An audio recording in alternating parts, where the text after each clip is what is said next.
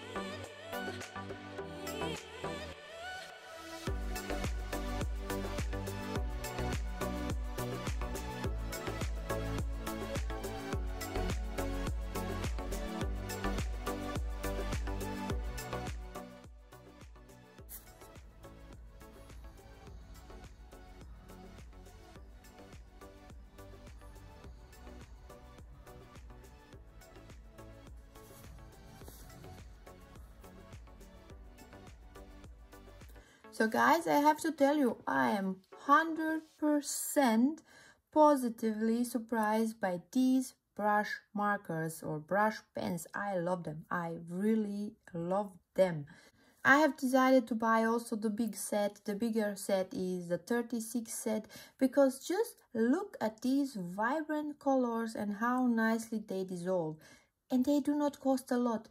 This smaller set was, if I remember right, around 12 euros or something like that, and the 36 set is under 20 euros, which is just crazy, and they work so well. So if light fastness is not important for you, I would go with these brush pens. Of course, if you want to buy brush pens, I would definitely recommend the Staedtler brush pens. They dissolve so nice and the colors are so vibrant. It's just like, I don't know, for me, amazing. I really love them. I will put a video now of a drawing I did only using these brush pens, so you can also check that out, how it works. I just, yeah, as I said, I love them. I also have other brush pens, brush markers, I'm not sure if I have a swatch in this book. So in this block, let's see. No, it was in the other block. But I do have Faber-Castell, Albrecht Dürer. These ones are more vibrant. The Faber-Castell are light fast, probably because of that. They are not so vibrant. Maybe these ones over time will fade. They do not have a light fast ratings, but if I compare these ones to... So there is another brand which I also like, but they are more expensive, and those are those Faber-Castell Gold Faber, the new ones that came out. But yeah, I mean, they are really similar, but just look at this orange color. This one is so strong comparing to the Faber-Castell Gold Faber, and these two look pretty similar. This one as well is much stronger. The thing is that the Gold Faber, unfortunately, are pretty expensive. So for the Gold Faber, I think the 24 set or something like that is around 50 euros, which is really expensive.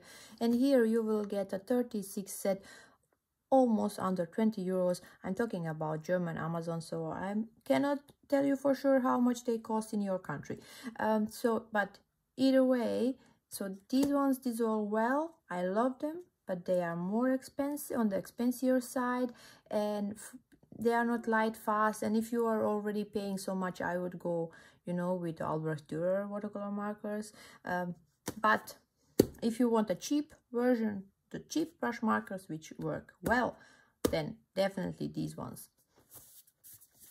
One thing to keep in mind, it can happen that they will not work well on all papers. I have seen that also with the Albrecht Dürer watercolor markers, which are like supposed to be wow, amazing. There are papers where even those markers do not dissolve completely and you have stains on the paper. So just keep that in mind. It can always happen, but really, I mean, still, I would go with these ones, and I'm saying that every single time. I do love the Canson XL watercolor paper for the brush pens. I think they just work really nice on that paper because the paper does not take in so much of the color. That's why you can really move it nicely. I said, Staedtler, I really love these ones. I'm so surprised that I did not find Staedtler stuff sooner. So there are a lot of things from Staedtler that I do love. Yeah, guys, so enjoy the painting and see you next time. Bye.